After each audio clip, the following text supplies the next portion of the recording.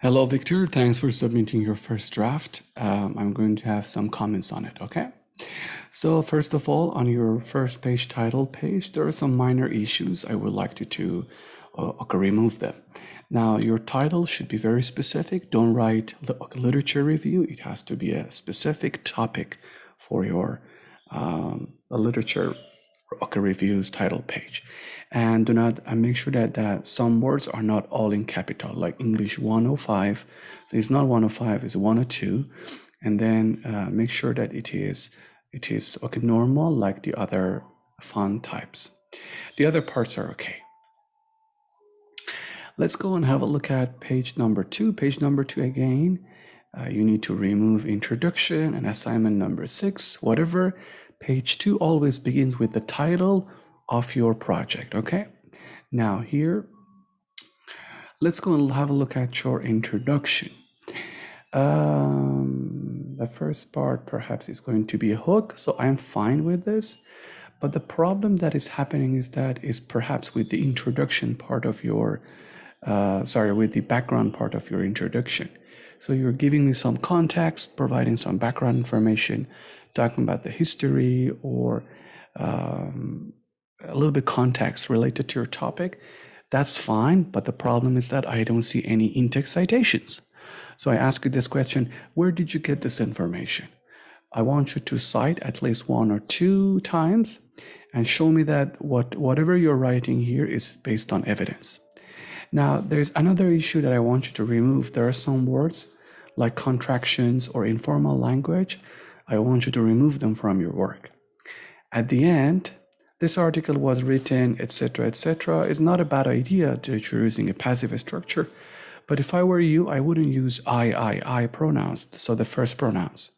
So what I want to say, just write 2 lines or 3 lines. This literature review refers to, for example, some common problems such as A and B and provides a practical solution such as A. Okay, so it's very clear we are not using any personal pronoun. For the other parts of your project, you don't need to write a title. Just begin your body paragraph normally. Make sure that each body paragraph has a topic sentence at the beginning. Now, this is not a topic sentence, right? Because you're just talking, giving some general information. So what we have to do is that mention your topic sentence or the purpose of the paragraph clearly, okay? For instance, one of the most common challenges some people have with emotional intelligence is ABC, quickly, or A.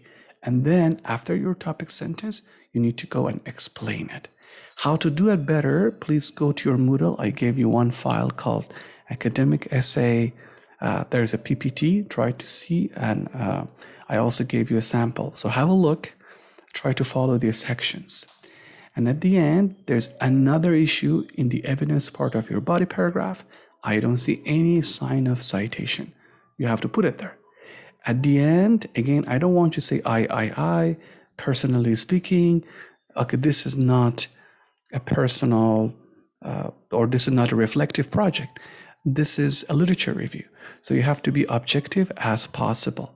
So what I want you to do, make sure that we don't use I, and just at the end, you need to have a sense of ending by using closing sentence in your body paragraphs.